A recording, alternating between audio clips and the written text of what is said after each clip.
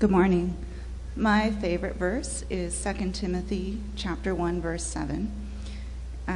It's a verse that is meaningful to me because of the many times I've had to do things that are counter to my personality.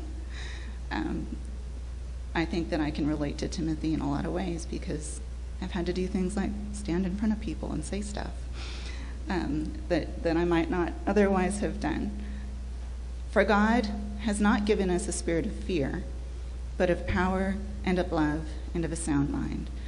And I think of this verse anytime I feel that I'm being timid or that I'm afraid.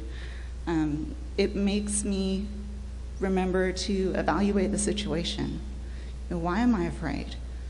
Is this going to make me choose to do something that I shouldn't do or avoid doing something that I should do just because I'm feeling like I want to just kind of shrink into myself? And so being careful not to allow fear and timidity to lead us into bad decisions, to remember that God has given us power, not to be controlling of others, but strength and courage in difficult situations. He's given us love to motivate us against fear, hatred, and selfishness. And he's given us sound minds and self-control. Some of us might call it executive function, to make prudent decisions.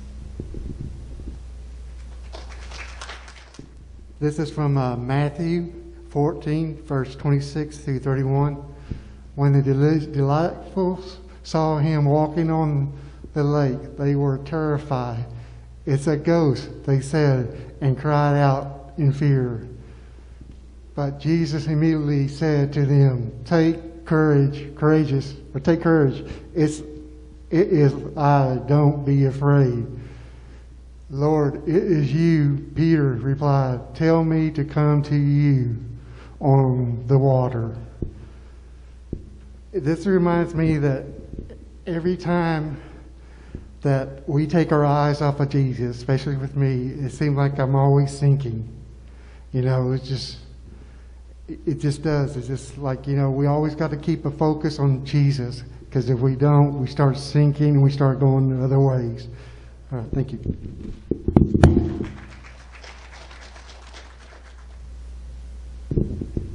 Good morning. This is Psalms 5:2.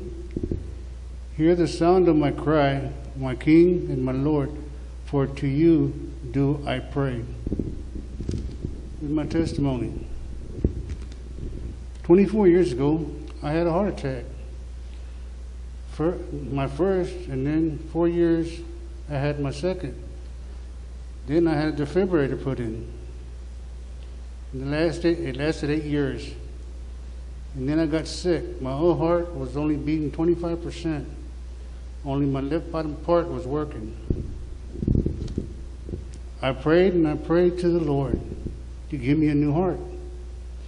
The doctors only gave me 2 weeks. I was getting shot 4, 5, 6 times a day because my heart would stop. Finally, they got a donor heart. On 12/27/2019, I was reborn. I put myself in God's hands after the operation. I was in ICU. I would see nurses pushing the gurneys with people on them. And they would open a door, and that door was dark and black in color. This was for a good while. Then the nurses said, "Mr. Flores, you're next." I prayed and I prayed. Then the nurse pushed me toward the door. We passed it, came to another door. It opened. It was bright. We went through it. Then I woke up. Praise the Lord.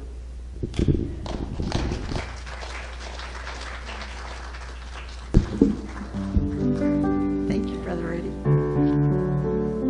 Good morning. I really can't necessarily say that this is my favorite verse, but it is just an awesome verse. A lot of verses in the Bible definitely are pretty awesome.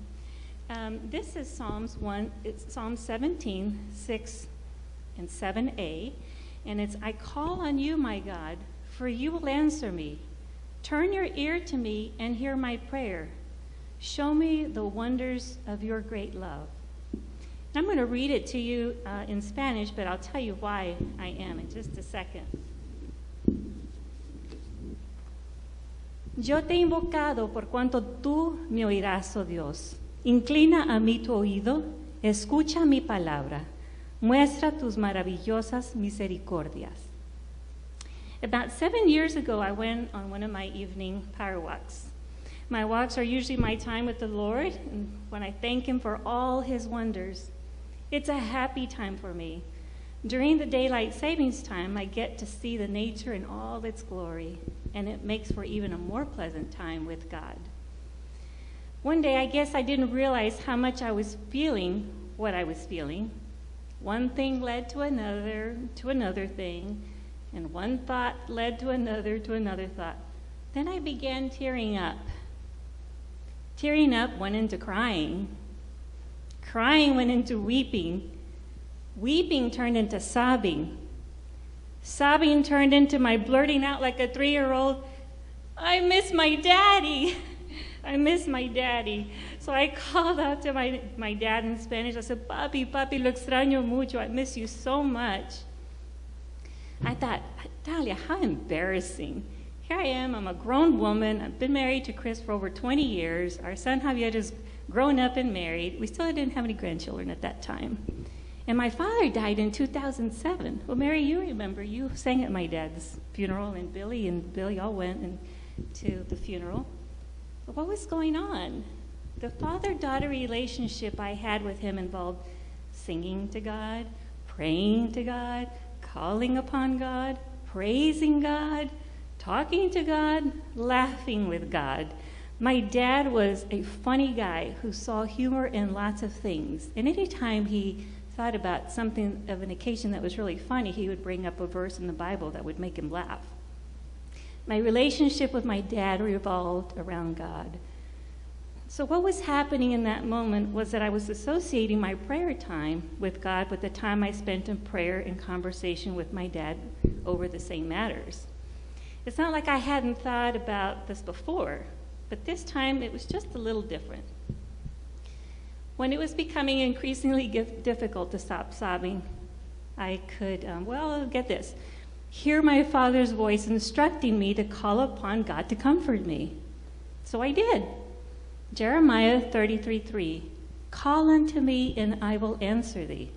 Jeremías 33:3, clama a mí y yo te responderé. My dad was always quoting scripture, of course in Spanish, or if I came to him with a question, it was, well, what do the scriptures have to say about it? ¿Qué te dicen las escrituras? You couldn't have a conversation with my dad that didn't involve this question, especially when it came to matters of life. So I said, please, Father, comfort me. I could hear my voice as Dad again. He says, quote the scripture. So I said, Matthew 5:4. Blessed are they that mourn, for they shall be comforted. Mateo 5:4. Bienaventurados los que lloran, porque ellos recibirán consolación. So my mind was strictly on the scriptures, asking God to comfort me all the way while still power walking. I'm deep in thought, when here comes the jalopy of a car making its way toward me. In it was a man whose voice I recognized, but I was too in awe of what was in front of me. This didn't look like a neighbor's car, I thought. The man spoke broken English. I was still trying to recognize his voice. He had wavy hair, a mustache, green eyes, and I know I'd seen him before somewhere. I know I'd seen him before. With a smile, he asked in his broken English, Hello? Do you know where is La Macala? And I quickly composed myself, and I politely proceeded to give him directions out of the neighborhood and onto the busy street of Macala. We glared at each other, then smiled. And as he was driving away, he said, Thank you, Mrs. Trevino. I stopped dead in my tracks. wait a minute, he looked just like my daddy. My daddy used to say, La Macala, jokingly to say Macala. And when he would call me up on the phone, he would say, Hello, is this Mrs. Trevino? Jokingly practicing his Spanish, because he always wanted to say, hello, is this Mr. El Pozo? You know, my last name. But he would still say that jokingly, even though he spoke English well. I called unto God, and he answered me.